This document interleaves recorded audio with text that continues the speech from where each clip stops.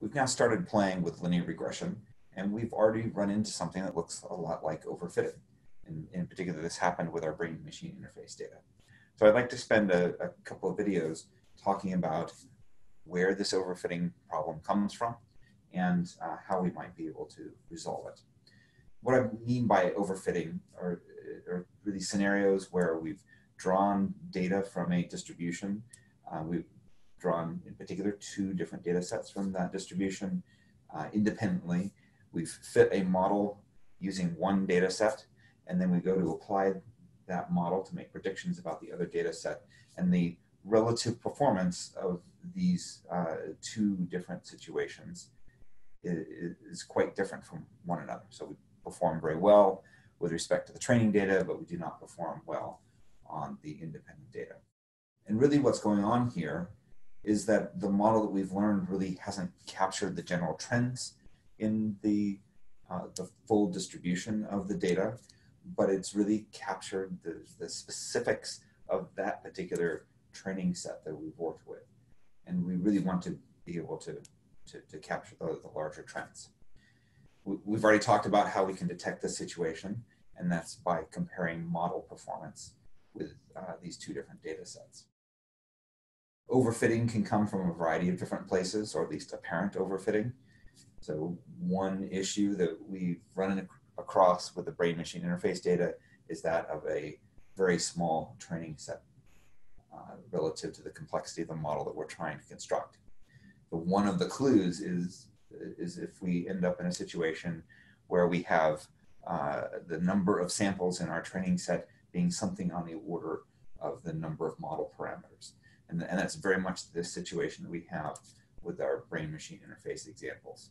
And even if the number of parameters is a few factors larger than the number of model parameters, we can still run into trouble unless we take very specific steps. Another situation that can come up is when the training set samples are not really drawn independently from one another. So this might happen in situations where we're drawing data from a time series of some form, and we're drawing samples consecutively. And so one sample that we draw and the next one, there might be some statistical relationships between those. And what that means is that we're not really covering the full dimensionality of the variation of the data set. In this situation, we're really artificially reducing the size of the training set, at least effectively. Another situation that can come up that's really more about apparent overfitting is when we have data that we draw for training that is really coming from a different distribution as for the testing purposes. So this can happen, say, if we're trying to make predictions about the housing market. Are certain houses going to go up in value versus down? The issue is that the training data that we have might cover all the time up to this point in time, but we want to be able to make predictions about what's happening in the future. And the reality is that lots of fundamental things change in the housing market that can affect value that just are not at all reflected in what's happened in the past. So if we were to have a major earthquake, for example, that dramatically changes value as we move forward. Okay, so let's do a little bit of drawing here to get a bit more intuition, and then we'll move on to a bit of math. All right, we've already done an example where we have, say, a data set that looks something along these lines here. And if I were to fit a line to this data set, we're not really going to have anything that shows up. It's very interesting. Maybe it might look like this. So that's not terribly predictive. If I try to fit a quadratic to this data set, I might actually get the general trend that I'm really interested in. But we could, of course, move on to higher and higher order polynomials here. And if we went a little bit crazy with that, we might end up with a polynomial that looks something like, let's let's do something like this.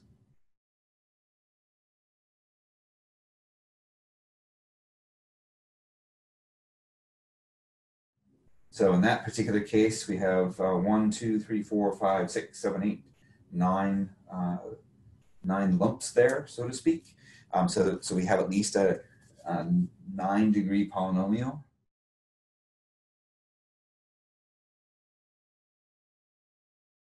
And we have a total of 12 training points here.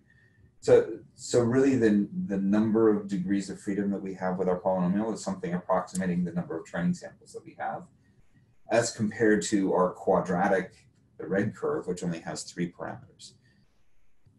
So we on the surface level, just looking at those numbers, the quadratic feels perhaps like we would do better fitting a model of that form rather than the 9-degree polynomial.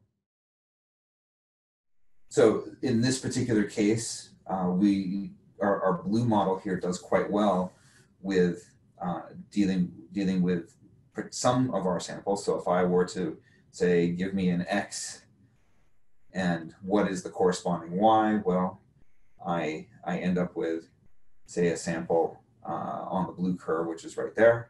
And so the difference between the training point that's nearby, just above that, and this point that we're predicting is not all that big. But if I were to say play in a query an X at this point, then my prediction would be up at the very top here.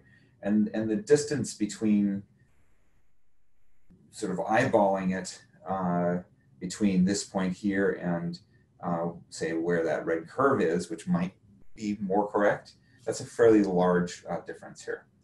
And in particular, if I were to provide a set of validation samples that I could use, I could measure the quality of the blue curve relative to, say, the red curve, and perhaps make some better decisions about whether to stick with the 3-degree of freedom polynomial versus the 9-degree of freedom. So this is one scenario where we're using a model that's too complex. There are going to be ways where we can add some additional constraints that help us rein in this overfitting, even if we're trying to use a 9-degree polynomial. So we'll talk about that. But I wanted to give you one little bit more of intuition here. And this is a very common scenario, and it really is probably what's happening within our brain-machine interface data. So imagine a situation where I have, so one of our channels of input, let's call it xi. So the distribution of points for this particular feature might look something along these lines, where we have 0 likelihood here and clearly some interesting non-zero likelihood up above. So what this means is that if I were to take a bunch of samples in this of this feature, I would tend to see lots in this vicinity here, and there'll be occasionally some that sit out at the tail, but the vast majority will sit out in this area here. Likewise, the value that we're trying to predict, so this is some y, and say some dimension of y, and it also has a statistical behavior. So I'm going to draw a distribution on its side here. So again, I'm going to assume it's something along the lines of a Gaussian. And what I mean by this is that we're going to tend to have lots of samples in the middle here, and then the density is going to drop off, and by the time we get out into the tail, that density is going to be very low. So with a Gaussian distribution, the likelihood is actually non-zero as we go out to the limit of, or go out arbitrarily far, either in the positive direction or the negative direction. So imagine now that we have a scenario where this xi and yk are independent of one another. And so what that means is that if we can think of this as drawing independent samples of these two different variables, and let's build a scatter plot of what that might look like. And so sometimes xi, we have a high density down the middle here, so I might end up with a value here. And on the yk, I might end up with a value right here. So if I plot both of those together, I now have a point at this location here. And with these two distributions and them being independent of one another, what that means, by them being independent, I mean that once I select xi, it doesn't change what the distribution of yk might be. So the joint distribution between these two variables is going to be a two-dimensional Gaussian, which has a shape that looks something along these lines. So a lot of density in the middle here, where middle, I mean middle of x and the middle of y, and then as we get away from the middle of either one of those, then the density starts to go down. So occasionally, so you could imagine having a sample up here. You could imagine having a sample out here, but those are going to be exceedingly rare kinds of things. So the vertical axis here is longer than the horizontal axis, and that just comes from the way I've drawn the two individual distributions for y and x, respectively. So the reality is, when we're actually drawing a training set, is that I might not have a sample that looks so nice and uniform as what we have here. If I draw a much smaller training set, so let's go ahead and do that in green here. Let's see if I can, well, sorry, I'm going to go ahead and erase this nice uniform sample here. If I imagine just sampling randomly a small set of those points, I'm still going to end up on average with that same distribution, but I might end up with something along these lines here. And sort of eyeballing it, it kind of looks like what we had before, except the number of points is much smaller.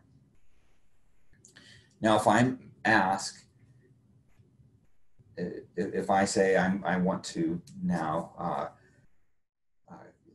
build a linear model here that takes us from xi to yk, what the least mean squared algorithm is going to do is try its hardest to capture the trend of this particular set of points. And eyeballing this, that trend looks something along these lines here. And hopefully you'll agree that black line actually captures the trend reasonably well there. So this is all well and good. We've minimized the mean squared error of this particular training set. But now imagine what happens. Let's try taking a few more samples. So now in the future, I'm drawing a new set of xi's, and I want to make predictions about what yk would be. And in general, this is going to perhaps do an okay job. So if I query right here, then my model is going to say this is the value here, and that's a reasonable answer.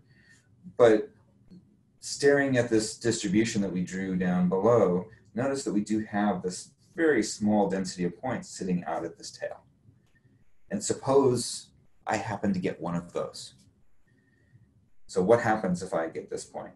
So I have a query now here, and so now I'm left with asking the question of where does this red curve intersect my model? And the answer is quite a ways up the page. And so the implication here is that we're going to make a very large prediction for what yk ought to be. So in our brain-machine interface data that we were playing with, sometimes we were kind of capturing the the essence of the curve, and occasionally we're making very wild predictions for some of the positions. And this is the type of situation that's happening here. Now, if I had not just this very small number of green samples, but instead a much larger training set, and then tried to fit a model to that, what I'm probably ending up with is something more along the lines of this. So I'll give it a tiny bit of slope here. And if I had an infinite number of training samples, and these two variables were indeed independent of one another, then really that slope that describes their relationship should really be 0. So what we have is this really large disconnect between what the ideal model is for this particular pair of variables. So that's the purple curve, or maybe even a flatter curve, and this black curve. And because the slope is so high for the black curve, then the occasional times where our xi sample kind of steps into the tail, we're going to make really wild predictions for yk. But intuitively, it really shouldn't matter what xi is. We should be making the same predictions for what yk should be. So what this hints at is this idea that maybe what we should do is try to keep our models from having these really high slopes. And in particular, where we're going to go with this is that we want to choose very low slopes, maybe even a slope of 0, unless the data really calls for there being a true relationship between the two variables. So that's what we're going to do next in the mathematics.